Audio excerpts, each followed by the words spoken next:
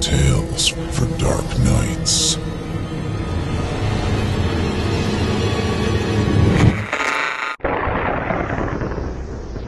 This broadcast is fan-funded, so become a member at chillingtalesfordarknights.com and support our Patreon at patreon.com/chillingtales.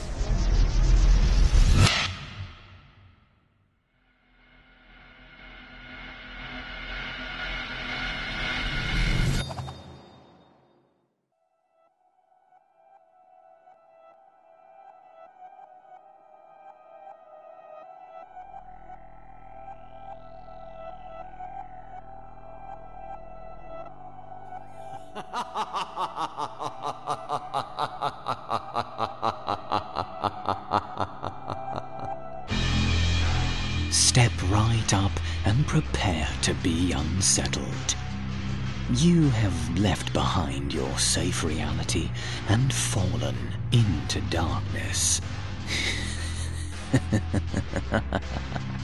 There is no escape, and there is no reprieve.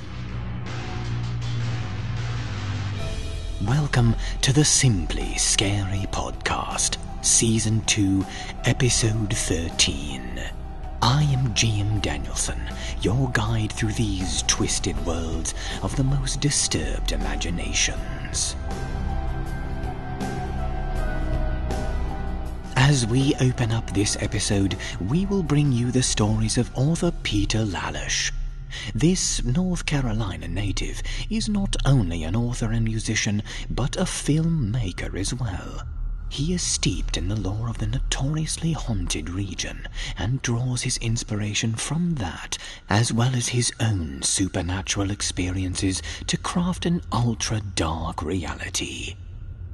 In addition, this episode will be a finale of sorts, as the Simply Scary Podcast moves to hiatus for the next step in its evolution. So with this, we have secured the final author in this inception of the series. Having my two assistants prepare him for the fear extraction, they have logged into the fear centers of Peter's warped imagination and have initiated the upload to the Chilling Entertainment Anywhere Wi-Fi spot. Prepare yourselves as we stare into the nightmare dimension of Peter Lalush and find that the abyss stares back. And now, on to our first frightening excerpt.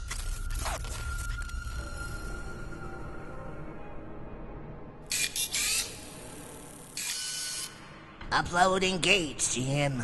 Oh, it looks like this one will start us off in a disturbing fashion. Excellent. Give me the readout on our plot synopsis. Yes, this is extremely disturbing indeed.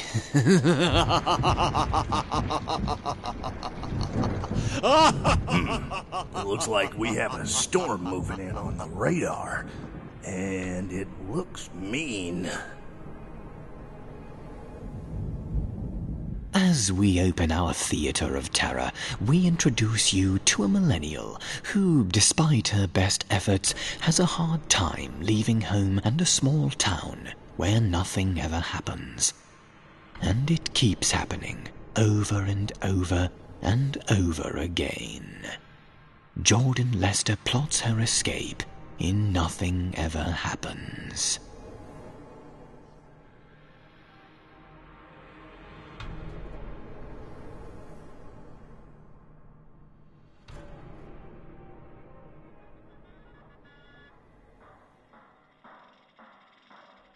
I remember an episode of a kids' cartoon I used to watch when I was very young.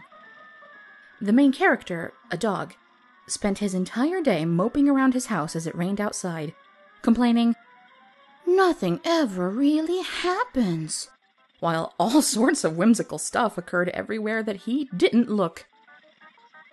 I think I'm that dog. Only I've looked everywhere, and I can confirm it. In this town, nothing ever really happens.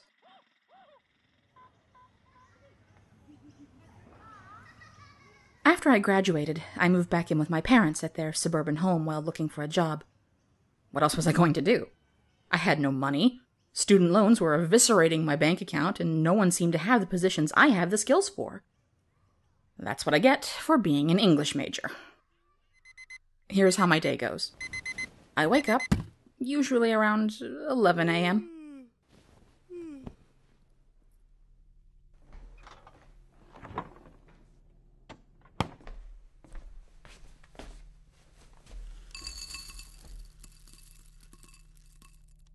I eat breakfast, generally cereal.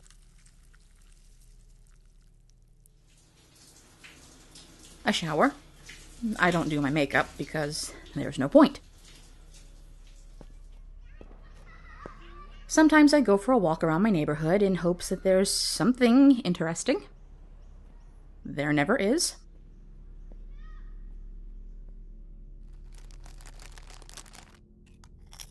I eat lunch, usually something frozen. I lounge around the house all day. I eat dinner, I watch TV, and I go to bed. I was supposed to have moved out in a few weeks.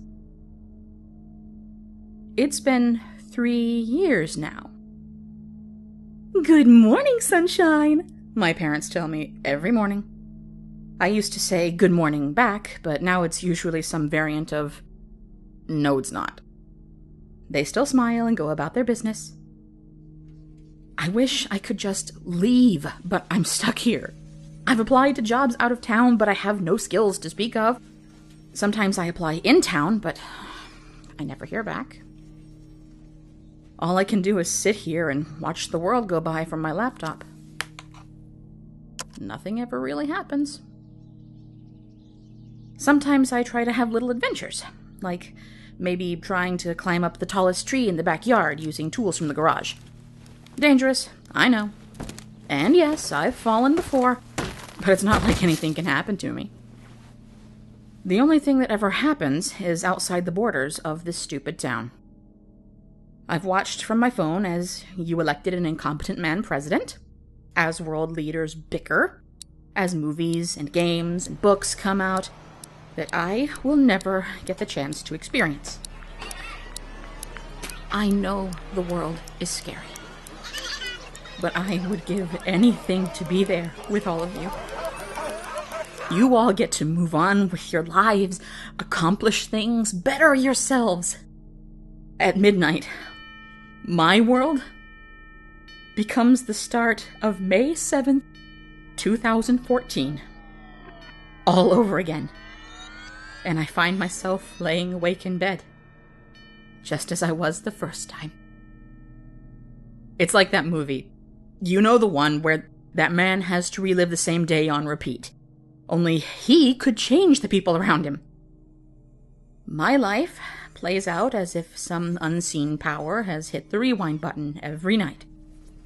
No matter how much I scream at them, no one ever flinches.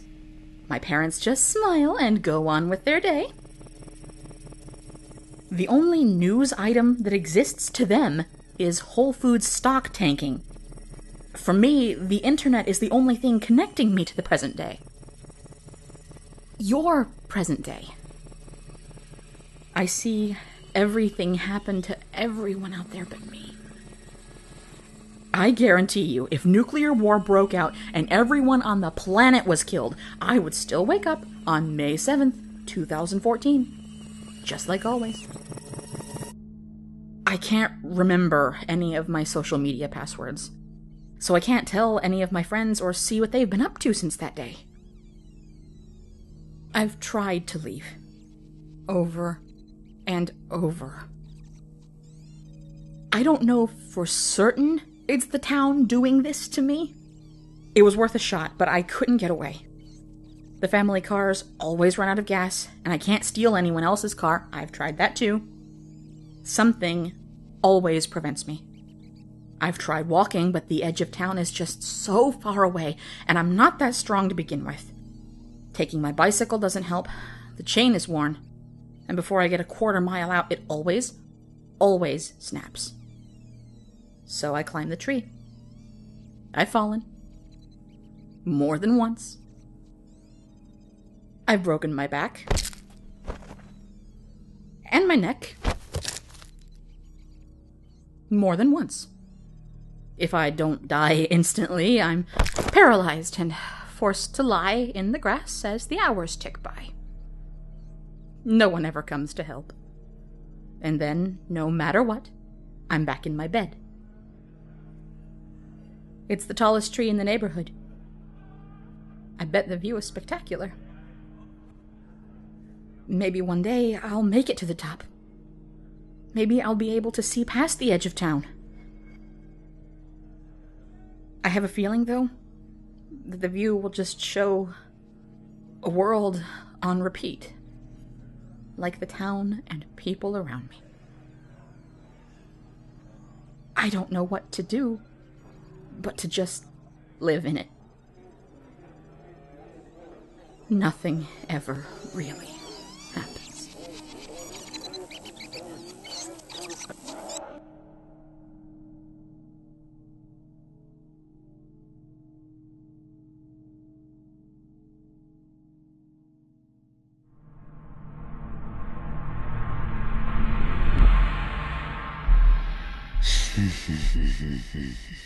Oh, what a desolate existence to find no joy in the coming day.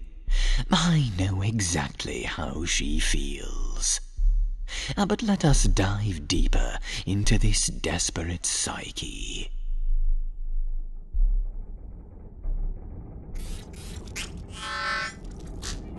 GM, I'm getting some weird interference with the audio signal.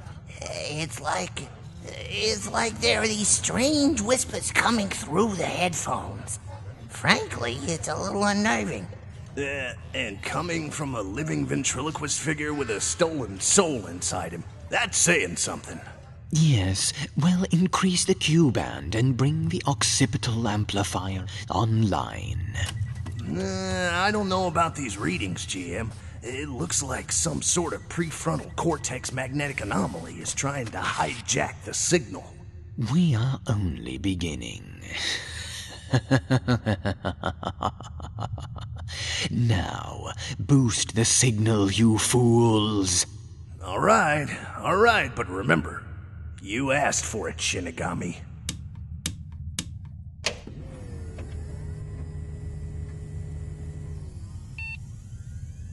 Exploring the musical side of our author's anxiety, we find a musician who struggles to record his latest creation and reveal something much darker behind the music. We have tapped into our author himself as Peter Lalush performs his own story, Machine Gun.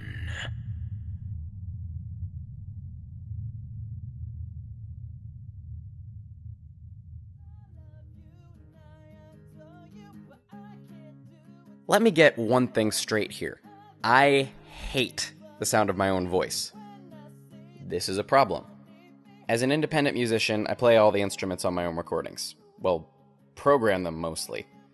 Aside from guitars and vocals, everything's done on the computer. But I sing my own songs, and I hate listening back to them. Something about my voice just weirds me out. I've been recording for a new album, and ever since I wrote the first song, I knew it was the one.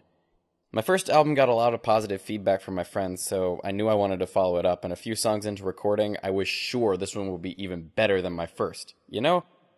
Like, I'm not that well known or anything, but I had a feeling as soon as I finished writing the opening song that I had something.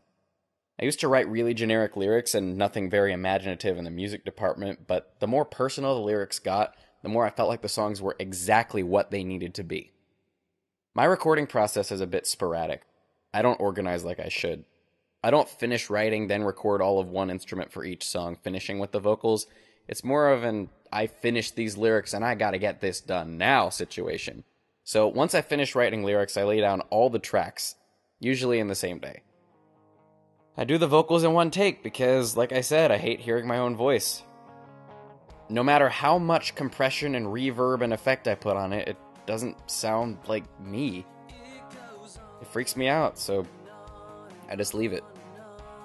Of course, the one time I decide to listen back, I should just stop being melodramatic and tell you what happened. I wrote one song called Machine Gun for the album. Bit of a curveball. Most of what I do is very loud, energetic, abrasive rock music. Machine Gun was going to be different. Cleaner, less distorted, sort of a general breakup song.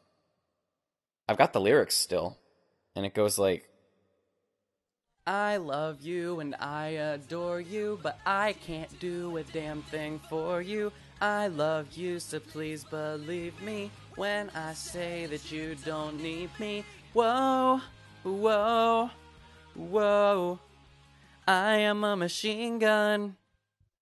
Don't ask me why I put the machine gun line in there, I just thought it sounded cool. I wanted this one to sound really professional, less raw than the other songs on the album, so I made sure to get the vocals down first as soon as I made the drum and instrument tracks. I'd put the guitars in later. I'm living with my parents at the moment, so I waited for a day when they both left the house, set up my mic stand and condenser, got my recording program set up, and got down to business. I recorded the chorus first. It was the most stressful on my voice, and I figured I'd do the voices later once I needed a bit of a break. Those were some very high notes for me. Believe me, it was one of those few times when I felt really confident in my vocal abilities. Sometimes I feel like I'm straining. That time I felt myself soar. I could hear myself smiling as I finished the chorus. I had a hit on my hands, and I knew it.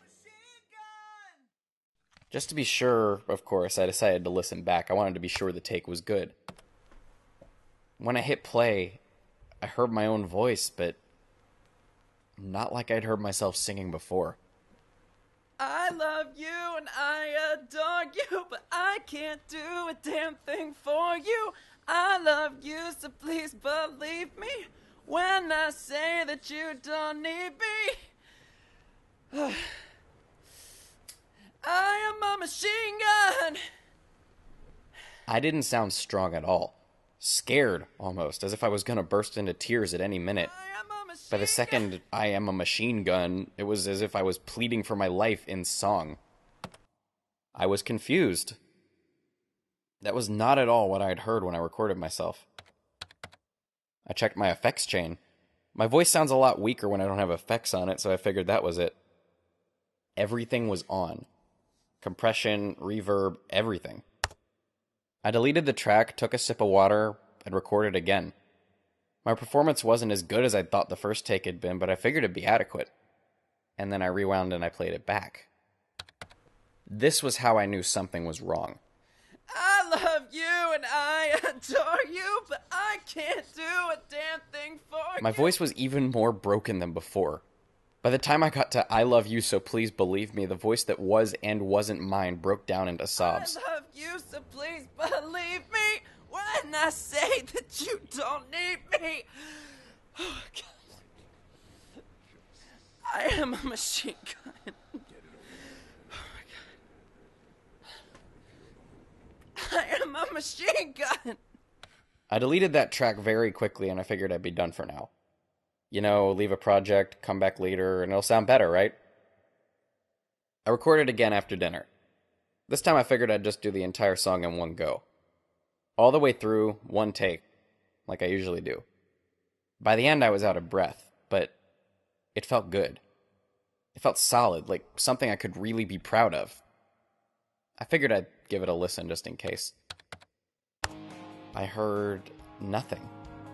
Just the drums and bass tracks. Confused, I checked my microphone connection. I checked my levels. Everything seemed fine, nothing out of the ordinary, but somewhere between me and the computer, everything was getting cut. Or so I thought, until I saw the little peaks on the waveform. You all know how sound looks when you record it, right? The little waves that get bigger when it gets louder. Sometimes when you record a quiet sound, it looks like nothing except for a couple of barely noticeable peaks. And that's what I saw. I muted all the soundtracks except for that one and pushed up the volume, then dragged the marker to the beginning and hit play.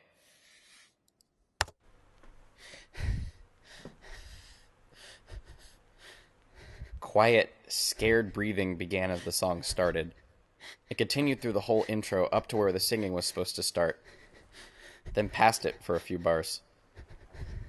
At the back of the sound, I heard another voice. My voice, but still not mine. You can't do anything right. Are you going to sing, or are you just giving up? The breathing broke down into sobs again. I knew that was me, too. I can't. It's been... Don't give me that. We wrote this, and you're just not good enough to put it out there. Now sing! I love you. You talentless waste. You're not good enough. You'll never be good enough. Useless freak. It didn't get any better. The voice of the back hurled abuse as the voice in front just sobbed and coughed and tried and failed to sing. It was painful to hear. I hate hearing people get yelled at. I've had to hear my friend get chewed out by their parents while I was on the phone with them, but this was me. Insulting me. Bullying me. It was so much worse. I'm never leaving you alone. You need me.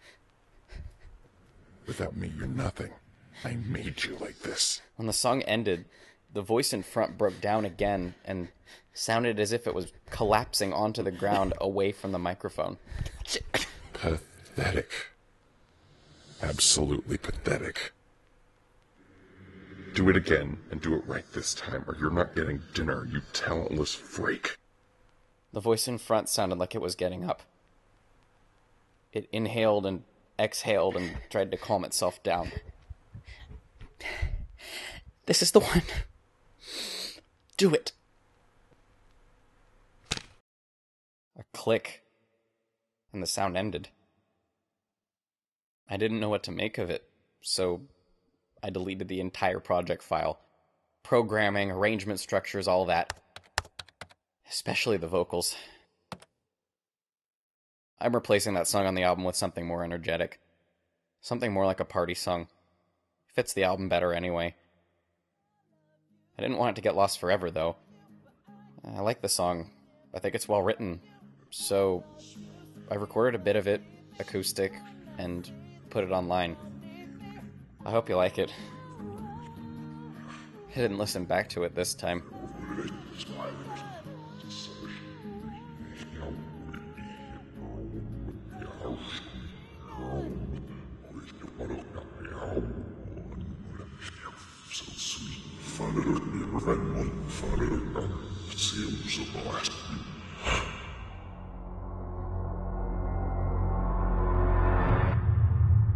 So, it seems that you can definitely be your own worst critic.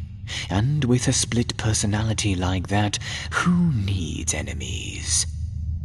Onward and upward, unto the twilight.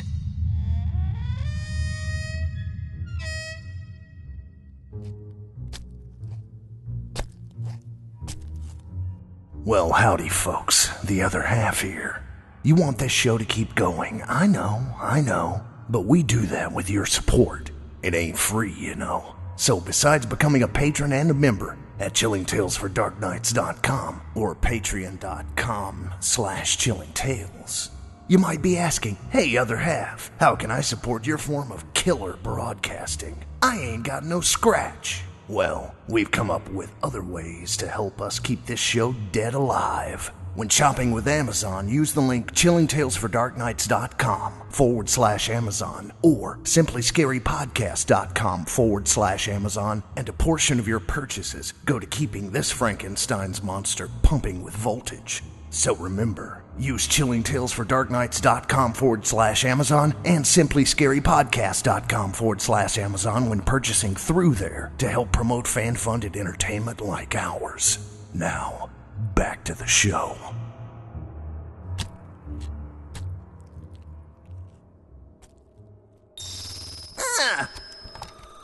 Oh, guys, something's wrong. We're getting a severe feedback loop from the connection. It looks like this next story will be extreme. Well, this looks like the perfect time to warn you listeners that this story deals with extreme subject matter, including self-harm, so proceed with caution. As the other half has warned in previous episodes, you might want to get the little crumb crunchers, or as I like to call them, the little blood suckers, into the next room, or as I would do, lock them into the dungeon below. If you have one, of course. Some don't, but I happen to consider myself a rather blessed vampire, since I have not only one, but 3. As we unfold this tale, we find a young lady whose numbness to the world around her takes disturbing turns as she finds a way to feel again. Michelle Ragsdale slices it up, along with Ashley Tolfo, Heather Ordover, and Brindlin McNair in an all-female cast in Self-Predator.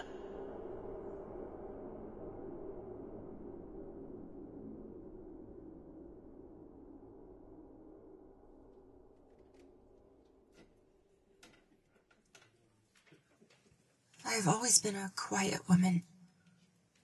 I've never been one to speak up or speak out, even in a crisis situation. I think it's just a case of extreme introversion, but it gets me into trouble sometimes.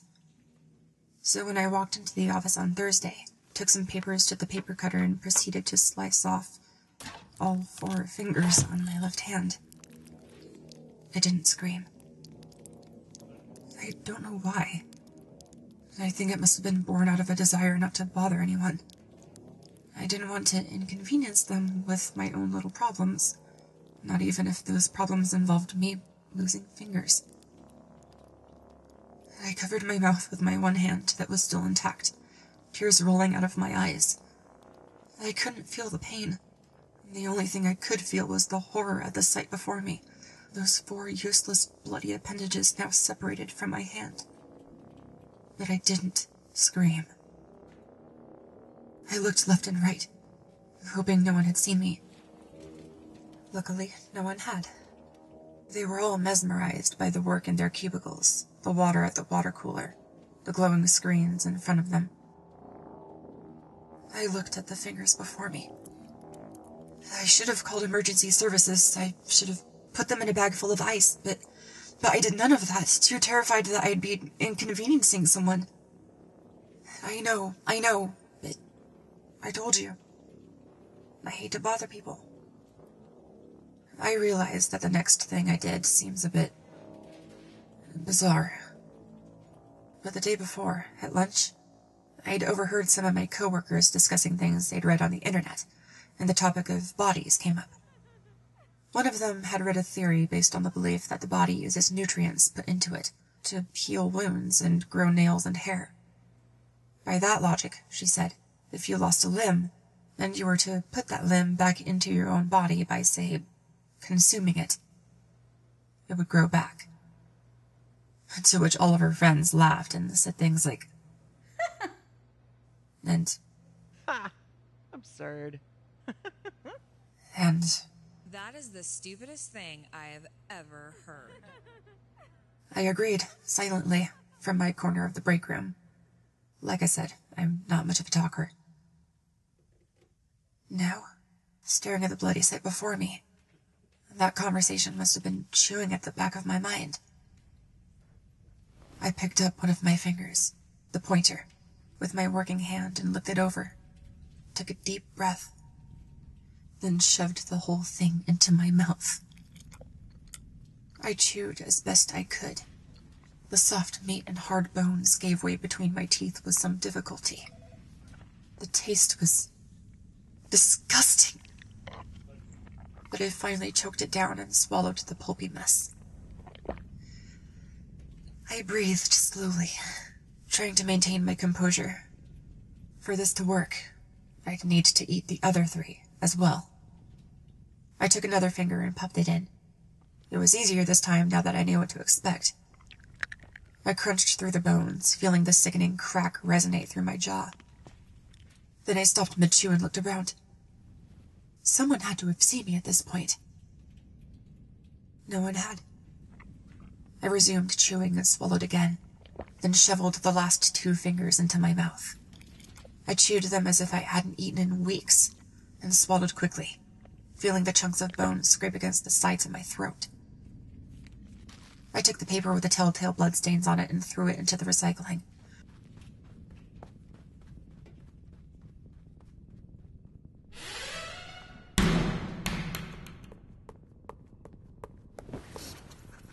Then sprinted to the bathroom and stuck my mangled hand under a warm tap to rinse it off. It almost felt like a dream. 1 second I was perfectly able. The next, my hand was ruined. Forever. Unless the finger theory was true. Which it obviously wasn't. The absurdity of what I had done finally set in. I had just made a horrible, horrible mistake. How could I have been so stupid? I took the day off, claiming I had a headache, never showing my hand to anyone. I wrapped it in a paper towel and kept it in my pocket, as I headed back to my dingy apartment. I decided I needed some dinner. A frozen Indian meal sat in my mini-fridge freezer. I took it out of the box and poked a few holes in the plastic film, then popped it into the microwave. I set the time for 3 minutes and closed the door with my left hand. Wait. My left hand? I staggered back in surprise. My left hand, which I had so badly destroyed earlier that very day, was now whole again. Sometime in the last hour, on my way home, my fingers had grown back, covered in new, moist skin, in stark contrast to my dry, flaky palm. A mix of surprise and fear overtook me as I stared at my hand, turning it over and over, entranced. The beep of the microwave snapped me out of it. I shook my head and continued the process of stirring and eating the meal, as if everything was normal. As I ate, I couldn't help looking at my new hand. The dry palm and the moist fingers looked so imperfect together, contrasting in a way that sickened me. I could barely finish my tikka masala.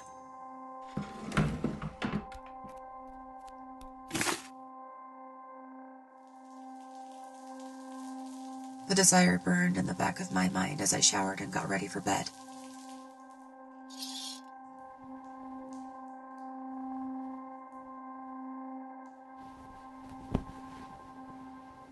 I couldn't sleep. I kept looking at my hand. The imperfection of it all disgusted me, even worse than the sight of the missing fingers had. I knew what I had to do. I couldn't live with this. I ran into the kitchen and collected a cutting board, a steak knife, and a meat tenderizer.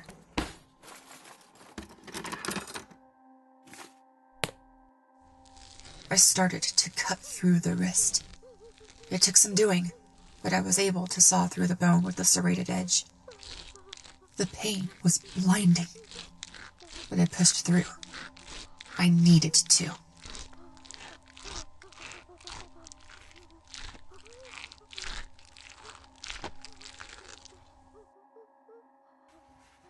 Once I'd separated the hand from my arm, I wrapped the stump in more paper towels and took the meat tenderizer in my dominant hand. I raised it above my head and brought it down on the severed appendage with a sickening crunch. I struck it again and again until what used to be a hand was nothing more than a stack of flesh and sinew, holding a pile of splintered pieces of bone. Then it cut it into bite-sized pieces, bone and all, and I started shoveling them into my mouth. The bone shards hurt as I choked them down. I hadn't done a good job of breaking them down enough, but I had to swallow them, or something would go wrong. As I gagged on the last piece and managed to swallow, I wondered what would have happened if I'd left the bones out. Would the skin have grown back without the support under it? Would I have been left with a floppy, useless blob of fingers? I hoped I wouldn't have to find out. I sat and waited. And waited. Nothing happened. My eyes filled with tears as I realized the horrible mistake I'd made. There was no way to hide this one from my coworkers. I had gone too far. Then, I felt the pulling. I ripped the paper towel off my stump and looked in horrified awe as I saw 5 fingers push out of the bloody hole where my hand had been, crawling out of the wound. They were followed by a palm, no longer dry and cracked. As the hand slid into place, I felt a bit woozy. This couldn't be real. And yet, it had to be. If it was a dream, I'd have awakened hours ago. I wiped the blood off my wrist. There was a barely noticeable line between my arm and my new hand, like a tan line. Another imperfection, but one I could overlook. My eyes moved to my right hand. Another palm plagued with constant dryness. I'd had this problem for a while. No amount of lotion ever fixed it. But maybe I'd found my solution. The process was far more difficult this time. I'm not as good with my left hand, but I managed to separate my dominant hand at the wrist and break it down with my meat tenderizer, making sure to break the bones down into much smaller pieces this time, before I started shoving it into my mouth.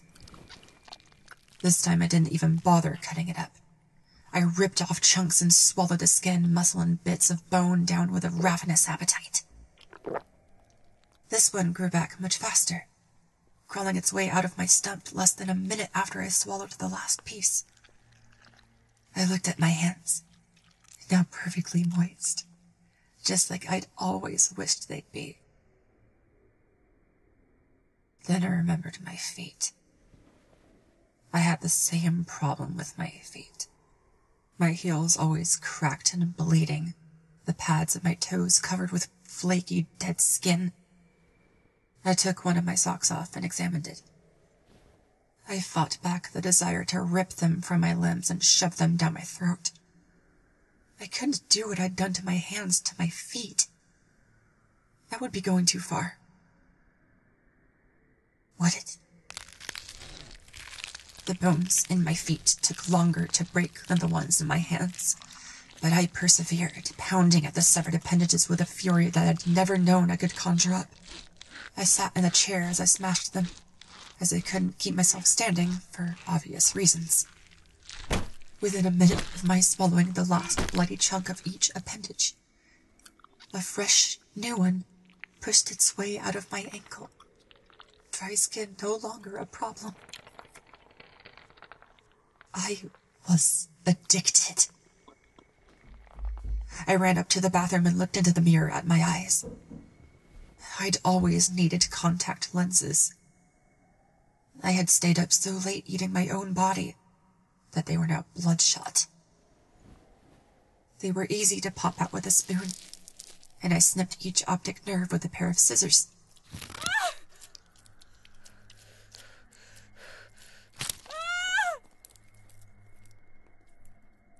They had the consistency of grapes as I chewed through them and swallowed. I was blind for all of 30 seconds before I felt them grow back, looking at myself in the mirror with perfect vision. I couldn't stop. I cut off my constantly chapped lips and swallowed them next. They returned, rich and full, seconds later. I carefully removed my scalp with my scissors and choked down mouthfuls of hair and skin.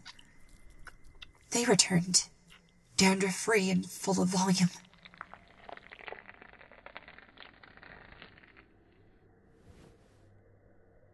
I looked at my face in the mirror, crazed with a desire to keep going. I had to. I wanted to consume my entire body and grow it back. Absolutely perfect. I looked like a maniac. I realized this rather quickly and shook my head. What had I been doing? This was insane. I couldn't keep eating myself. It was wrong. But my eyes kept drifting back to my face. My stupid, asymmetrical face, with the nose just a bit too big, and the eye sockets just a bit too off-center, and the forehead just a bit too large. I had to stop. They found me screaming on my bathroom floor, my face covered in my own blood, and my hands stabbed through with shards of glass. My face had grown back after I choked it down, but it wasn't what I wanted. It hadn't changed. I hadn't eaten the bones. I'd put a fist through the mirror in rage.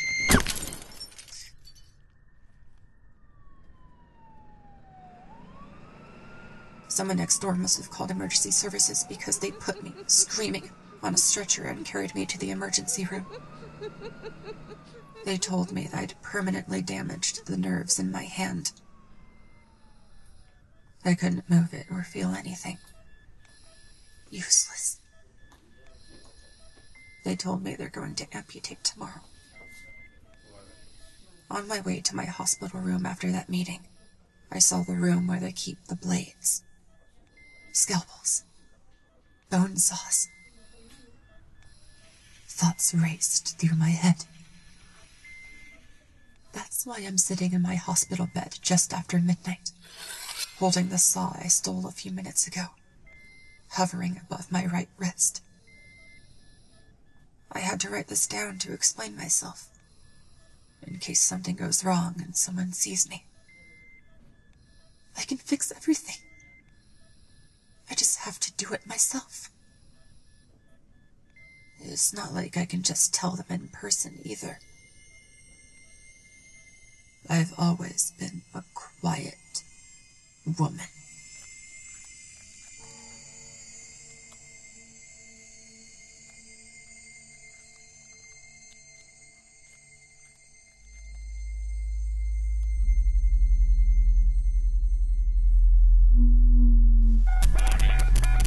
GM, we're getting a power buildup, and it must be from the storm. Oh, I don't think we can push it much further. That last story may have been too much. We are redlining, peoples. We will continue until the world burns. Okay. This doesn't look good. GM has a weird look in his eye. Look, we only have a couple more stories to go, so let's just see where this goes. Oh. Okay.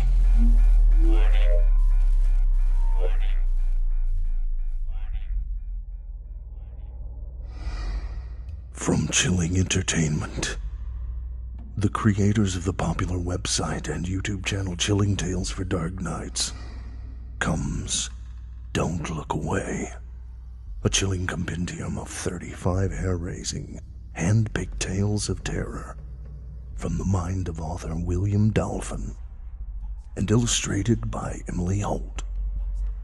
Each of the dozens of stories in Dolphin's frightening debut collection is bound to tingle your spine and leave you looking over your shoulder. If you enjoy a good shudder, Dolphin's terrifying tome will satisfy your craving for the macabre. But be prepared. Lock your doors, check your windows, and whatever you do, don't look away. Now available on Amazon.com.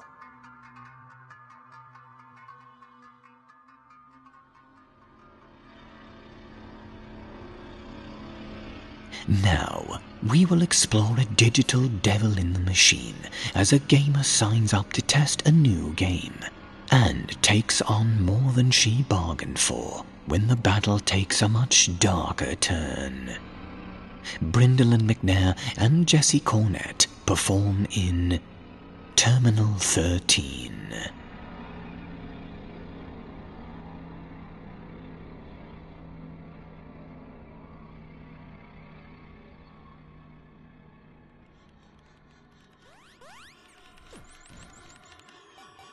One of my hometown's biggest claims to fame is our resident video game developer, Mark III Software. They've been cranking out games since the early 90s, and they've gone from just a few guys in a little office to their own building off of Canterbury Boulevard. You might have played their Rapid Fire series. You know, that shooter with all of the wall running and adolescent jokes. Stupid, I know, but stupid fun. Anyway, my personal favorite thing about Mark III is their beta testing program. Anyone in the local area can sign up, and they'll pay you to come in and test out their works in progress. I've done a few tests with them, and my girlfriend was coming to visit this holiday, so I figured I'd apply for a 4-day test with them so I could have some extra spending money to treat her. So when I finally got the call from their representative, I was over the moon. They asked me a few questions, then made sure I understood the non-disclosure agreement I'd be signing. That's why I'm writing it here. I need to tell someone about this, and I figure this is where I do it.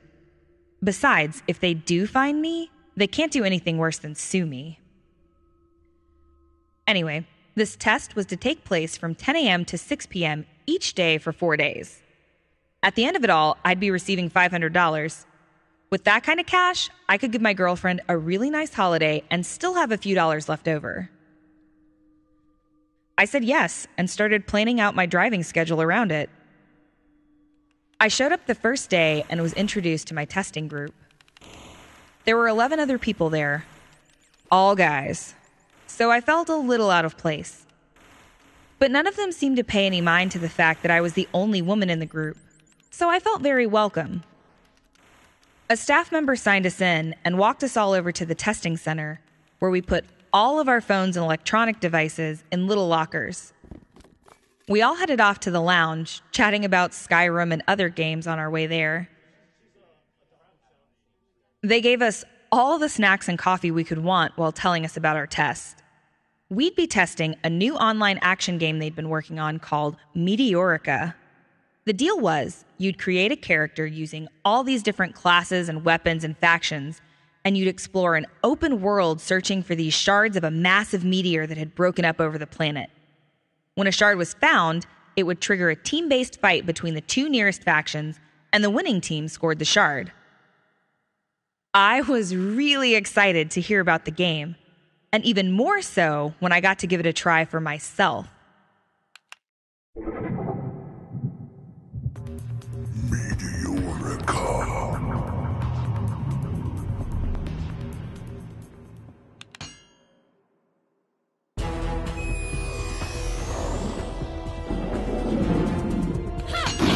The combat mechanics are fast-paced and easy to pick up, but the game is still challenging for players that have been at it for a while.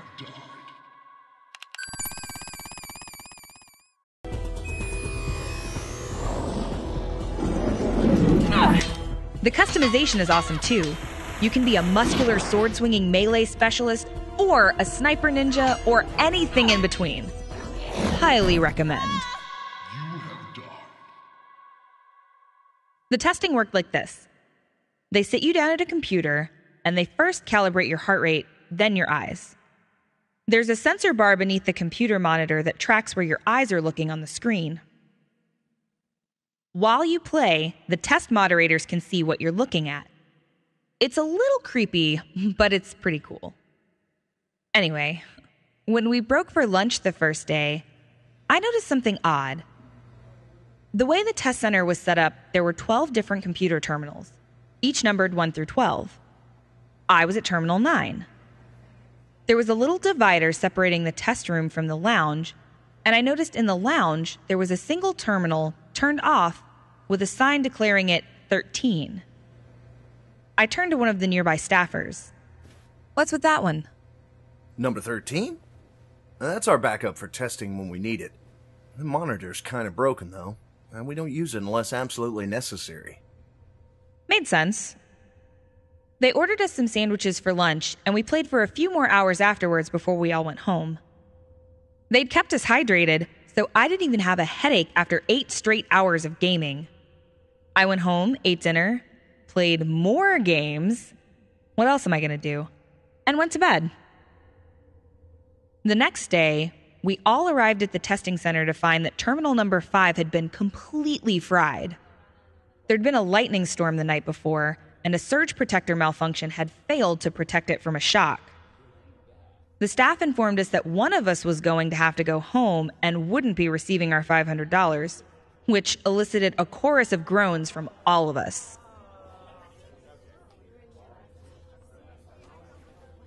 What about number 13? The monitor's all messed up. So what?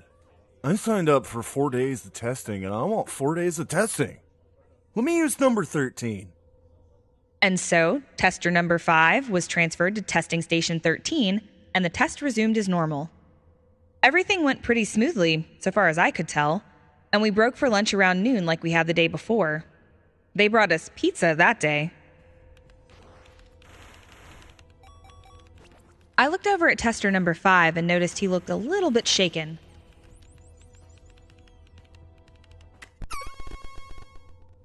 You all right, man? Yeah, I'm fine. He nodded and went back to nibbling his pizza. He didn't seem that hungry. The test continued a few more hours after lunch before I heard a commotion coming from the lounge. I turned and noticed people running past the divider. Tester number 5 must have been in trouble. I couldn't see much from where I was sitting, but I did see a couple of people carrying him out. He looked even worse than I'd seen before. I could hear sirens. Must have been an ambulance. I figured the monitor was just causing some sort of reaction and the guy was just an epileptic, so I let it slide without questioning it. We all went home without mentioning it once. The next day, we all went back to our normal computing duties. I think everyone was too afraid to say anything. No matter how much I got immersed in the game world, though, I couldn't stop thinking about the terminal. Maybe it wasn't just epilepsy. I was too curious to pay attention to my game. So, when we broke for lunch, I made sure to bring a soda back to the terminal. And, near the end of the day, I made sure to accidentally jostle it during a big fight and spill it all over the computer. I played it off like I was horrified that it'd be taken out of my pay and everything. The staff reassured me that I wouldn't have to pay for the damage, that they could fix it, but that I'd be without a terminal. I immediately suggested Terminal 13. But that's I cut the staff member off before he could protest about the monitor again. I wanted to complete my test, and I wasn't about to let one guy fainting dissuade me from using a broken monitor. Okay, fine. They relented, and I went home, satisfied that I was about to learn the truth behind Terminal 13 on my last day. I came in the next day getting all kinds of looks from my testing group. They looked worried for me. I assured them I'd be fine, that I wouldn't have a problem, that I could handle a broken monitor. The staff set me up at Terminal 13 the same way as before, testing my heart rate and calibrating my gaze. The monitor didn't look broken to me, but I didn't say anything. Maybe my vision wasn't good enough to see it. The vision calibration took a little longer than the other monitor had, but I didn't think anything of it. Then we started the game, and I started seeing a few abnormalities. Meteorica. When I logged into my temporary Meteorica account, I looked at my custom character, the magic-wielding assassin Elizabeth. She looked the same as she always had, aside from one thing: her eyes. Her eyes looked human. The graphics of the game were very cartoonish on purpose, but Elizabeth's eyes were straight up human eyes. Photorealistic. So much so that I couldn't have told them from real life if you'd put them side by side. It was a small detail, but one that I couldn't overlook. I zoomed in closer to my character view and realized they were my eyes. The vision calibration, I thought. It had to have been that. I took off my headphones and turned to the test moderator. Is this some kind of a joke? Excuse me? He shook his head and asked what I was talking about. What are you talking about? I pointed to Elizabeth's eyes. He couldn't see it. To him, it just looked like a regular Meteorica character. He complimented my attention to detail in designing her face and told me to continue. I did. I dropped into the open world and linked up with a party of 3 other characters looking for brawls to join. When we found one, Elizabeth appeared on screen alongside the other characters in a fighting stance. Her eyes were still exactly like mine. Then I looked at the other faces on the screen and realized they all had my eyes too. I gasped in shock, then took a few deep breaths. This is just in my head. It was me trying to find something wrong with the monitor. I just knew it. I kept my chin up and kept playing. We dropped into the brawl. We had 10 minutes to score as many kills on the enemy team as we could, and the team with more kills would win the match. I started lining up a long shot, but then got sniped by an enemy warrior named Edgelord X666. Classy. You have died. The camera zoomed in on him from my dead character's position, and I saw the same eyes in his face too. This was happening too often to be my mind making it up. I figured I could report it in the survey later, and they'd maybe try to fix it, but then the eyes in that face turned and looked directly out of the screen, right into mine. I saw a flash of something before it cut back to spectating my other teammates while I waited to respawn. I couldn't say what it was at first.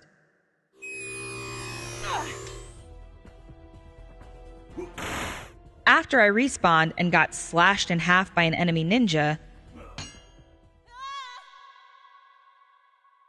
You have died. they made eye contact with me too, and I saw another flash. This time I could tell what it was. It was a butterfly. Every time I got killed, the character that had killed me would make direct eye contact with me with my own eyes, and I'd see a flash of an image of a butterfly with its wings torn off. We ended up losing that match, mainly because I was too freaked out to be very effective. You lose. The winning team all appeared on screen, all with the same eyes. My eyes. They all looked at me for just a moment, and I saw the butterfly once more before the screen shifted back to the loading screen to put me back in the open world.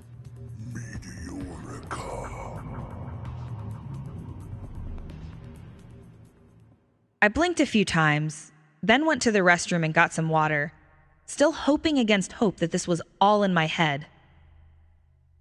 It wasn't. Every game we played, every time I died, my killer would look straight out of the screen and I'd see that same butterfly. I almost asked to quit, but I've always been a little too competitive. All I could think about was how tester number 5 couldn't handle this and how he'd been hospitalized because of it. I didn't want to give in. I wanted to rise above it and take control. As we broke for lunch, I resolved to keep fighting and become the best player I could. The less I got killed, the less I'd have to see that butterfly. Every time I saw it, I felt a little sicker and a little more scared. I wasn't about to let some admittedly scary computer glitch get the better of me. I wolfed down my sandwich and waited for them to give me the okay to play again. People tried to ask me if I was okay. I'd respond with an "I'm fine," trying to sound determined. I admit I was a little shaken, but I wasn't letting this thing beat me. I wanted to win. When they let us back on the terminals, I pulled up Elizabeth again and looked straight into her eyes. My eyes. "We're going to do this, girl. Let's go." We dropped into another brawl and immediately got killed. You have died. Before the opposing player could make eye contact with me, I shut my eyes and waited 5 seconds. Then I opened them again. It was like it knew when I was going to open my eyes. The enemy who had killed me was still staring out of the screen. The butterfly flashed before me. I jumped in fright. That wasn't going to help. So I took a swig of my water and got focused. I hadn't scored a kill all day. No one was going to kill me again this match. Not if I could help it. Breathing hard, I clicked respawn. The moment Elizabeth appeared on screen, I dodge rolled to the left just in time to avoid a spawn camper trying to gank me. In his 1 second of confusion, I sliced him in half with my laser sword. Elizabeth killed Mikey777 appeared on the screen. And so did my eyes, looking straight into mine. This time the butterfly didn't flash. This time I felt a relief, an overwhelming sense of relief, and an invigorating burst of energy. I wanted more. And if I had to slaughter everyone on the map to get it, I would. The rest of the match, I played like a pro, dodging, blocking, and scoring kill shots one after the other. Every time, the eyes would appear, and that energy would flow through me. I was breathing harder than before. I was getting exhausted somehow, but I wasn't going to let myself stop. I ended up winning that match for my team. As my team appeared on screen, all with my eyes somehow embedded in their faces, Elizabeth looked directly at me. She smiled just before the screen changed to the loading screen. It was almost a smile of malice. I kept playing. I only let the occasional kill slip by, but every time I saw that butterfly, I let the fear fuel me. I led every match for the rest of the day. I kept leveling Elizabeth up. Levels 10, 20, 30, 40 all seemed to fly by. Just as the test was about to end, I was finishing up my last match. I ended at the last second with a triple kill using my Thunderstrike ability, lightning from the sky. It looked amazing. You win. Blue team wins appeared on the screen, and all 4 team members looked directly at me and smiled. The loading screen appeared, and when it changed again, Elizabeth was standing there next to my experience points meter. I was so close to reaching level 50, and if I didn't make it, I was going to flip my lid. I watched as the XP bar slowly climbed toward the edge, and when it finally made it, and 49 flipped over to 50, I pumped my fists in the air and whooped. You win. I had beat the glitch. Elizabeth turned her head. Her eyes met mine. My eyes met mine. Then there was another flash. That damn butterfly! Another flash, and the butterfly appeared again. This time, its wings were reattached. Another flash, and the butterfly was flying away. Elizabeth was still staring at me, the corners of her mouth curling into that malicious smile again. Good job. was what it said when the next flash appeared. Elizabeth's smile was too high now. Her mouth corners had gone past her nose and were on the way up to the eyes. Just before the screen disappeared and dropped me back into the open world, 5 more words flashed before my eyes. And then, nothing. I exited the open world, went to my character creator screen, and looked at Elizabeth. Her eyes had changed. From the photorealistic eyes that looked exactly like mine to her normal cartoon eyes. I took a deep breath and let it out. That was about when 6 rolled around and it was time to get out. They handed us each $500 Amazon gift cards and told us we'd be receiving Meteorica Alpha keys as soon as it went live. I went home in a daze. I didn't play another game for the rest of the night. As I lay awake in bed that night, trying to put the events of the week out of my head with thoughts of what I could treat my girlfriend to with all this money, I couldn't get those 5 words that had appeared on the screen out of my mind. I had no idea what they meant or why they'd said them to me. They still freak me out to this day. That flash had said, "You're one of us now."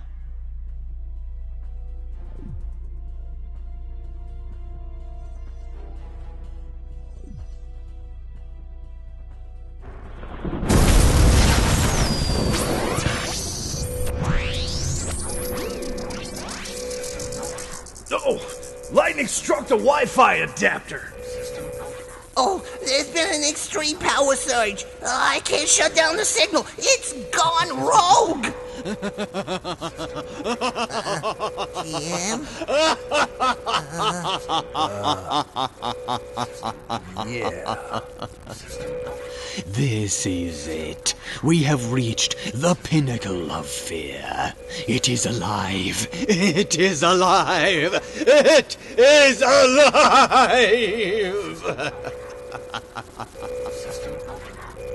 Now, for our final installment of Hell on Earth. Jeez, and I thought I chewed the scenery. Yeah, I don't know. I thought it was pretty good.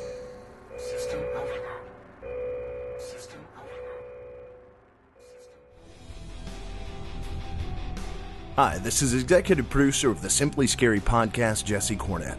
Now, you can experience music and much more craziness from me and my production company, Pleroma Productions, in the future. Keep up with what's going on by following me on SoundCloud at www.soundcloud.com/Pleroma Productions-LLC. You'll get to experience music and much more from the revolving door that is my psyche, along with other treats still to come. You can also keep up with my buddy Archie Carlisle for the lowdown on upcoming material from Pleroma Productions as we lay the groundwork for more important independent entertainment like you've enjoyed here on this show. Yeah, that's right. Just look for me, Archibald Carlisle, on Facebook and on YouTube. Thanks, buddy. And I want to personally thank all of you for being there as fans of the Simply Scary podcast and Chilling Tales for Dark Nights. And now, boys and girls, back to the show.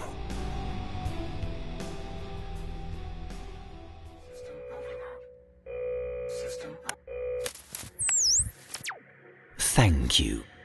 A student who moonlights as a college art department off-campus bus driver delivers her passengers to an exotic artistic performance exhibition that invites the audience to lose themselves within the exhibit. But when losing yourself, there is always the chance you will never find you again. Ashley Telfo performs in our final excerpt along with Jason Hill, Brindlin McNair, and John Evans in conceptual art.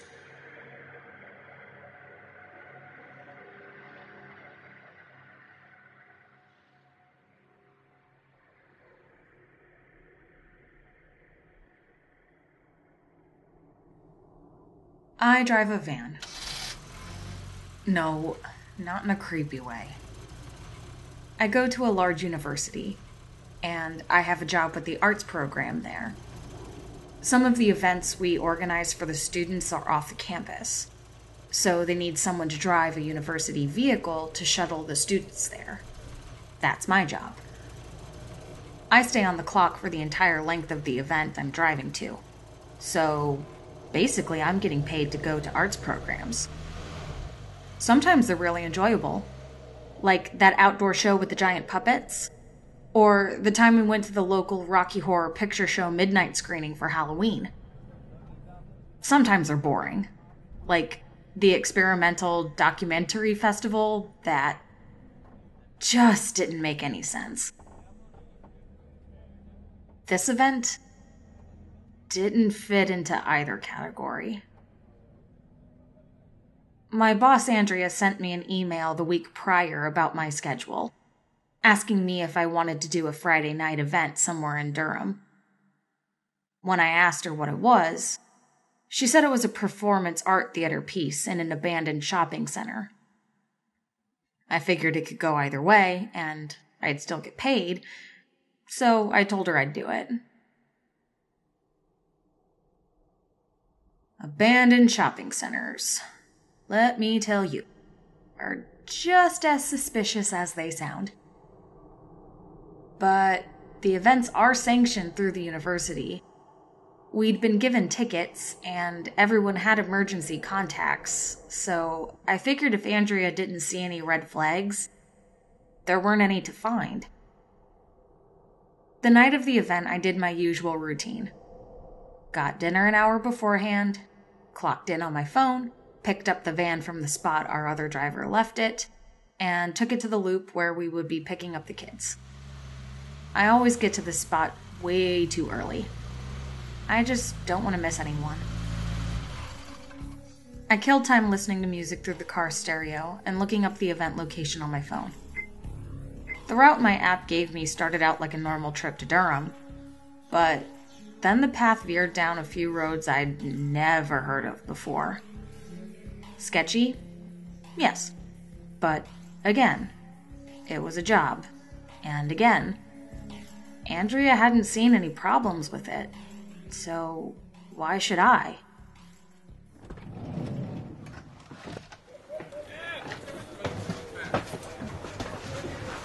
The student arts event leader showed up about 5 minutes before we were supposed to leave. The rest of the group piled into the van along with him, filling it up. I groaned inwardly. This guy, John, was the one who always tried to jack my iPod and play stuff I didn't want to hear. But a job is a job, so I had to deal with him on occasion. I dialed in the route again on my phone and pulled out of the college lot.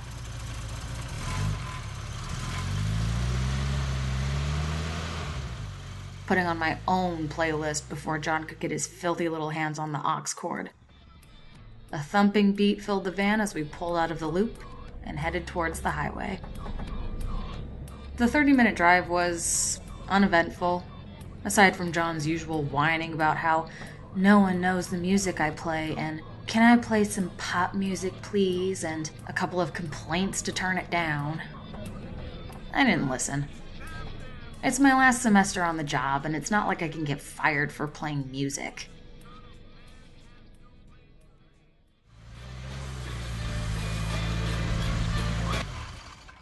When we got there, the shopping center was packed with cars. I let everyone out in front. A masked woman stood behind a table with some papers and a money box on it. There was no line. I figured everyone was already inside.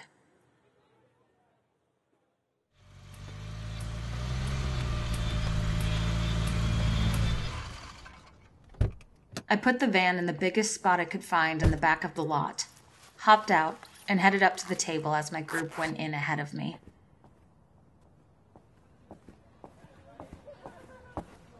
I'm with them. Alexis, we're glad to finally have you. She smirked. Or, at least it seemed like it. I couldn't tell through the mask. How do you know my name? Your group said you'd be here soon. Oh. I felt myself turning red.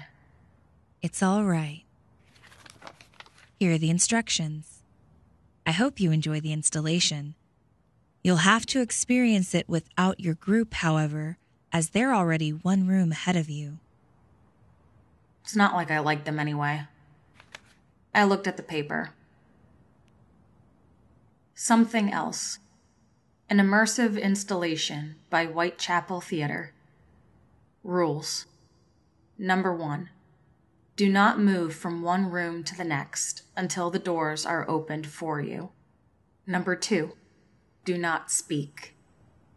Number 3. You may interact with the performers, but do not touch them unless they touch you first. Number 4. Lose yourself.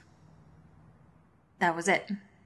I love weird theater, so I nodded to the woman and went inside.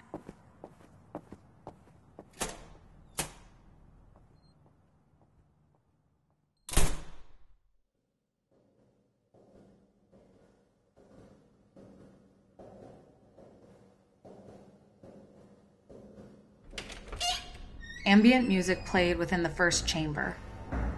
The whole room painted half black and half pale blue.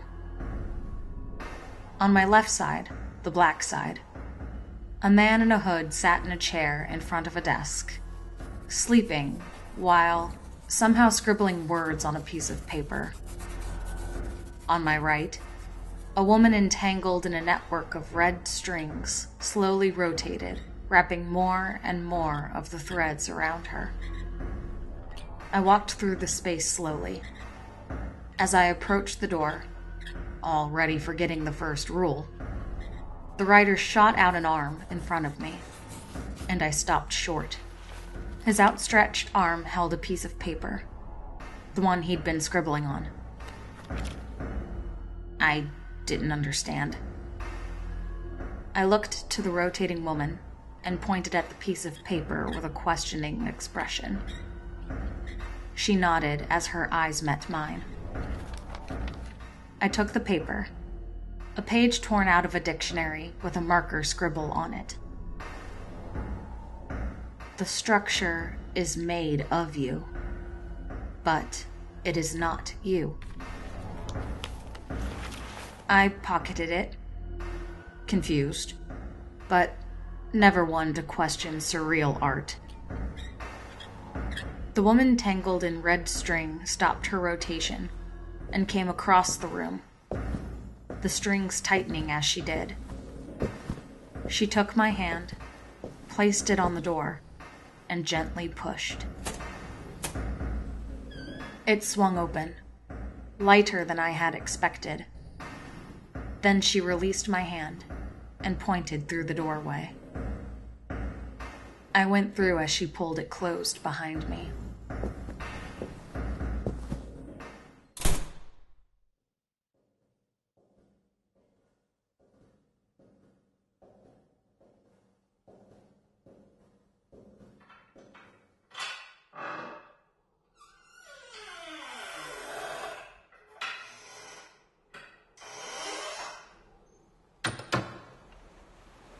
The second chamber was filled with the sound of ocean waves. The room was completely dark and empty, aside from a candle-lit vanity mirror. Papers, open notebooks, and business cards reading "The Architects" covered the attached desk. A woman in a red dress and a masquerade mask entered the lit area and gestured for me to sit down, which I did. She produced a deck of cards and placed it on the table, then took my hand and placed it on top. She slid it to the left, up, back down, and to the left again, forming a triangle. She then removed the cards from the corners of the triangle and laid them next to each other, face down. She slowly overturned each card.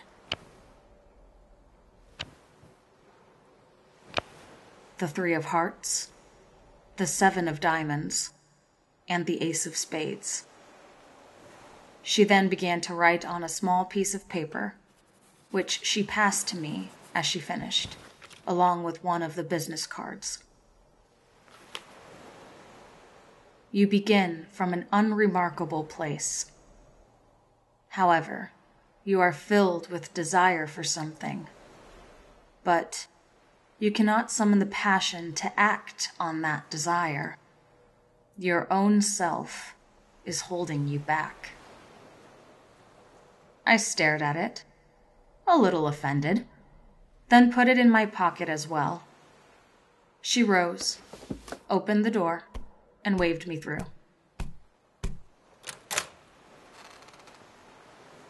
Architects, structures. I wasn't sure what to make of it, but I continued on.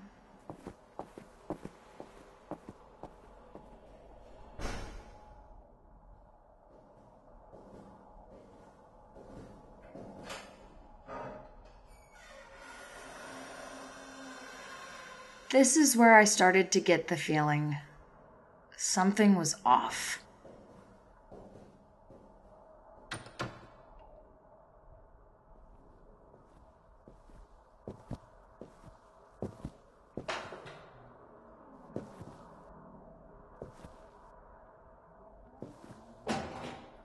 I found myself in a much smaller room. The walls were pink, with black brush strokes all over. A calligraphy brush lay against the wall, dripping with black ink. A sign on the floor said, "Write something you want." I looked at the walls. The writing was all different styles and handiworks, but the words were all the same. I want to lose myself. Hundreds of times, over and over, on all 4 walls. Lose yourself, the rules had said. I scanned the room and jumped to see someone in a white jumpsuit in a corner. They gestured to me to write. I picked up the brush, found an empty spot on the wall, and started to write. I want to live. The jumpsuited person frowned at me. They must have been expecting another repeat. But they crossed the room and opened the door.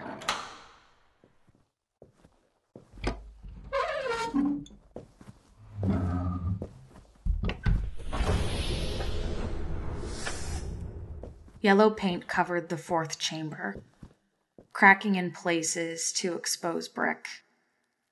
The ceiling was higher than the other rooms. I know because I looked up and saw a chair dangling from a rope, tied into a hangman's noose. A man and a woman stood in the room, looking down at the ground, their heads at odd angles. I realized that they were posing as if they, too, were hanging from ropes, and I shivered. You do not need to be anything. You only need to be. They both gestured toward the double doors, which opened automatically. Lose yourself. They both dropped to the ground and lay still. I could see the next room through the doors. The 5th and largest chamber had a line of beds, 6 in total. In the center was a stone monolith. I guessed it was about my height. Strange symbols glowed in blue on it.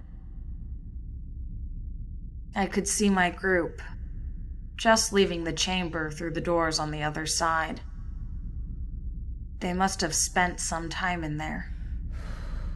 It was then that I was overcome with panic. Not because of anything I saw. I just felt awful. And I know it sounds stupid now, but I had to do something. I ran to the woman lying on the ground and whispered quickly. Hey, I know it said not to talk to you, but, I think I left my car unlocked. The woman looked up at me, her face having dropped her character. She sighed, full of disdain. Fine. There's an exit door in the wall over here. We have to keep the flow going, so you won't be able to experience the 5th room, but you can rejoin in the 6th. I mumbled a quick thank you and ran for the door on the side. An understated frame, missable at first glance, leading me into a gray, undecorated hallway. I sprinted toward the exit and found myself back in the parking lot. It took what felt like hours to get to the van, lock it, and head back to the performance.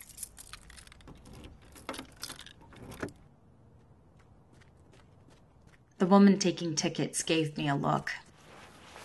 You okay? Yeah, I just need to get back in. They said I had to skip room 5. The woman pointed to the door I'd come out of. Just head in there and go into the door marked 6.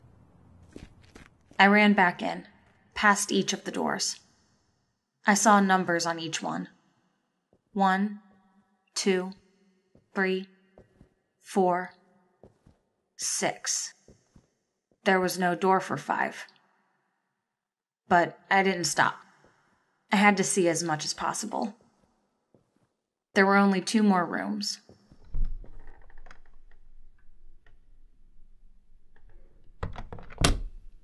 Room 6 was what appeared to be a room of a conspiracy theorist, cluttered with books and a bulletin board on the wall, with strings connecting to different pictures of faces and unintelligible markings. All the strings pointed to one word that I could read: lost. When I approached the door, it opened on its own.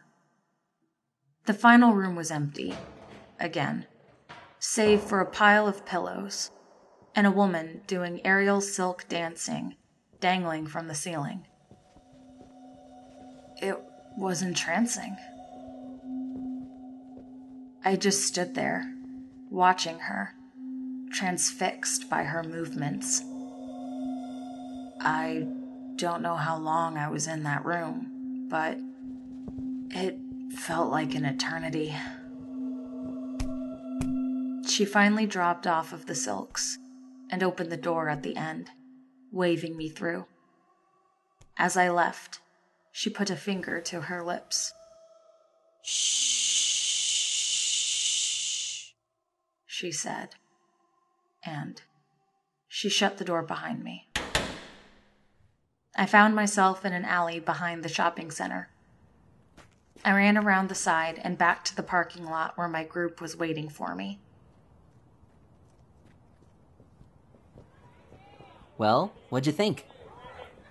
Normally, I wouldn't have answered, but I was too moved by the whole thing to stay quiet. Words poured out of me. The themes, lose yourself, the messages they'd given me, it was the most beautiful piece of theater I had ever seen. We arrived at the van and all piled in. John took a head count and told me everyone was there. So I started it up and pulled out. It wasn't until I was halfway home that I noticed it. In the rearview mirror, I could see everyone in the van. When we'd set off from state, the van had been full. Now, the 2 back rows were empty. John? Are you sure we didn't leave anyone? He looked back and responded. Nope, everyone's here. Are you sure? Because I don't see... I realized that I couldn't remember. I knew that there had been 6 other people in the van. But their faces? Their names? Both were gone from my mind. I struggled to remember, but nothing came to me. You don't see what? Never mind. I must be going crazy. I kept the van moving. I thought for a second it was a hallucination. Once we got back, and our group left the van, and I was on my way back to park it, I thought, and decided it was too real. 6 people. 6 of my students disappeared that night. And no one, not even me, can remember their names. The installation went on for another week. It closed to heavy critical acclaim from local news sources. There was nothing about people disappearing. No one could remember them. The arts department didn't even receive complaints or grievances from the families of the missing. They must have forgotten too. I recently tried searching one of the symbols I saw on the monolith. I remember it very well. After I did some digging, I found it in a deep corner of the web. There wasn't any description, but I think the title said it all.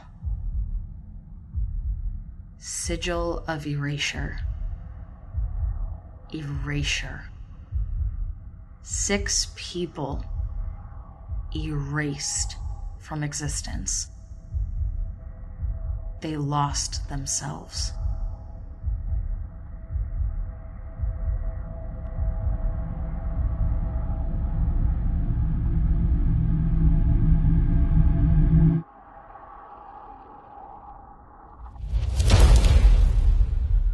So, we bring to close our last parable of horror.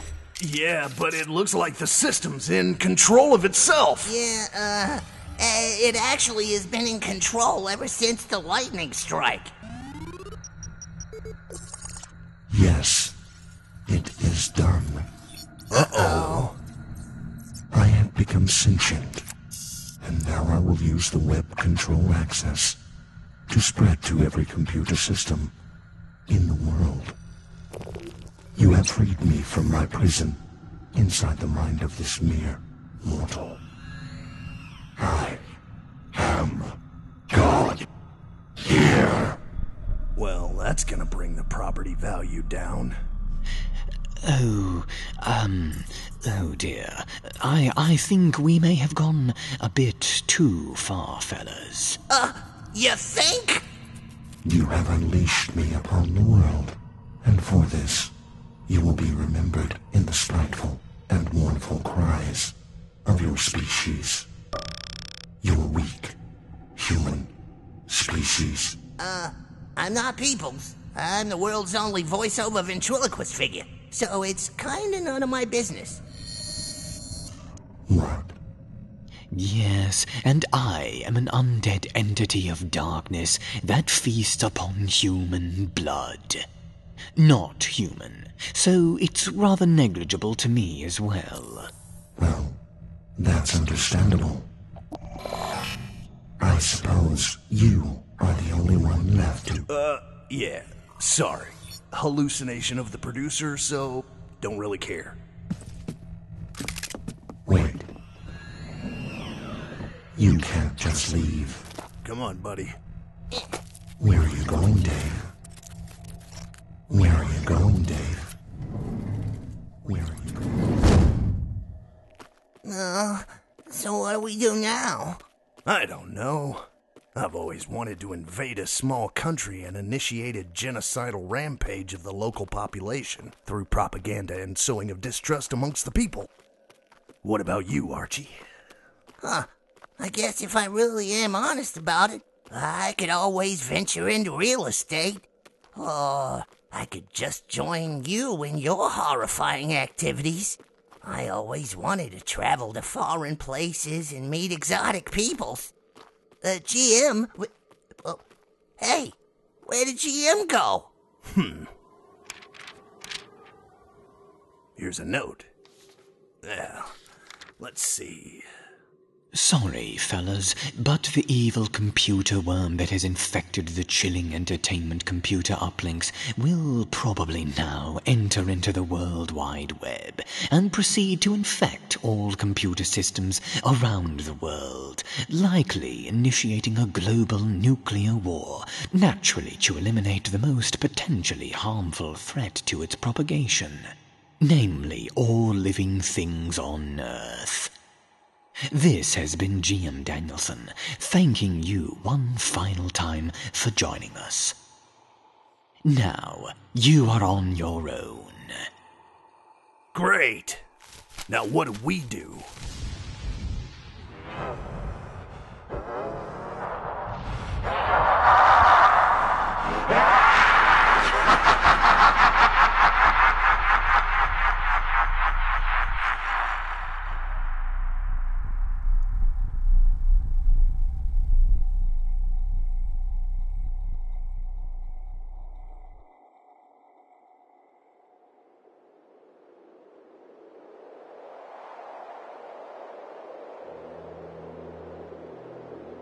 And so, the world fell into darkness.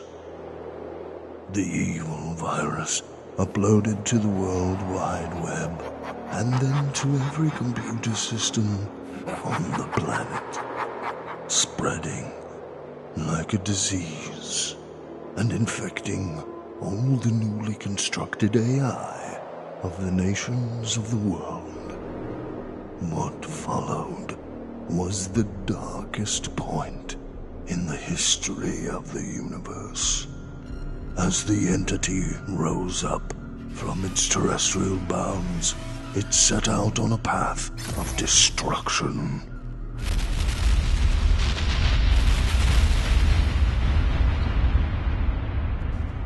Swallowing whole civilizations, planets, and eventually all light in the cosmos.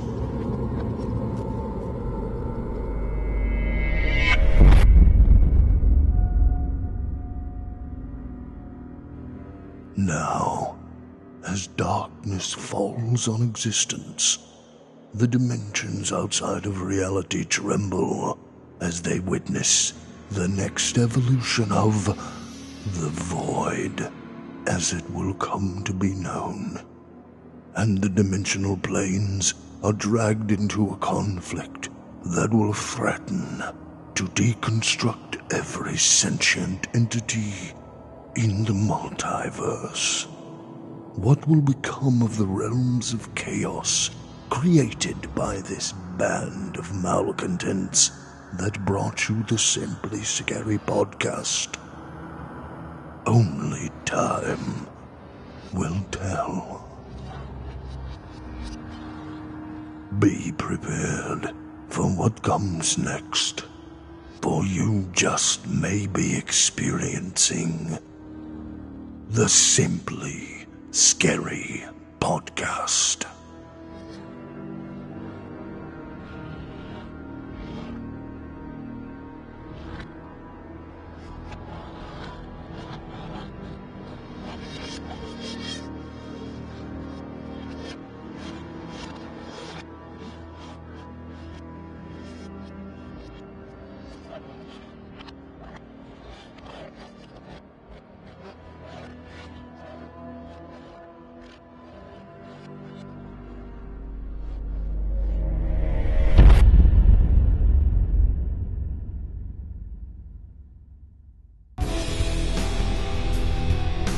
Hi folks, this is executive producer Jesse Cornett coming to you one final time. If you liked what you heard on the Simply Scary podcast, be sure to check out more from the wonderful talents and authors we featured at simplyscarypodcast.com. There you can find all information on the best acting crew in the business, the Simply Scary podcast players, and the stories appearing here in our podcast. The Simply Scary podcast is a production of Chilling Entertainment and is brought to you by Chilling Tales for Dark Nights. The Showcase has been written, produced, and directed by Jesse Cornett. The host of the Simply Scary podcast is GM Danielson. All stories edited and adapted by Charlie Davenport and Chris Booza. Original music during the show produced by Pleroma Productions. This broadcast was created by Craig Groshek and Jesse Cornett. Thank you all for listening and supporting the Simply Scary podcast as fans and patrons to our website, chillingtalesfordarknights.com. It's been a pleasure to produce these shows for you and to have been able to create the world of characters for you to enjoy. I look forward to my next chance to create for you and hope you will stick around for the next incarnation of this show. And most of all, remember to support the incredible actors and authors that I have had the pleasure to work with here. Thank you all for listening. Copyright Chilling Entertainment 2017.